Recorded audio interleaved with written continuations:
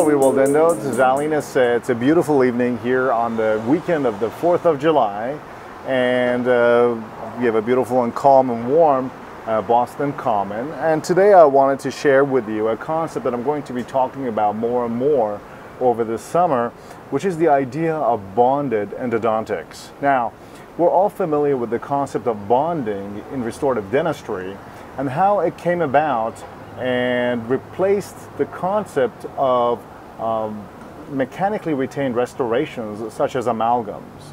Now, the bonding concept in restorative dentistry really changed the way we think about restorative dentistry and how condensation of amalgam basically over time went away, and now we're dealing with the placement and bonding of composite restorations. And I think it's basically time now for endodontics to also go through the same revolution that occurred in restorative dentistry with the evolution of mechanically condensed restoration into placement of bonded restorations such as composites. And that leads me to the recent revolution of bioceramic cements and endodontics that do chemically bond to dentin surfaces due to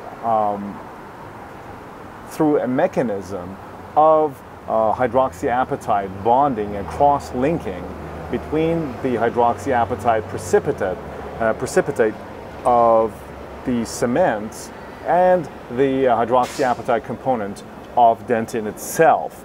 So this bonding that occurs now between the cement and the canal walls allow us to really think differently about the way we do endodontics. Up until now, we've really had to emphasize the idea of condensation and minimizing the sealer interface through vertical or lateral condensation of gutta-percha. But now that we have bonding between the cement and the canal wall, a whole new era in endodontics has actually begun, and this is the era of bonded endodontics. So I just wanted to share with you one article that was published from University of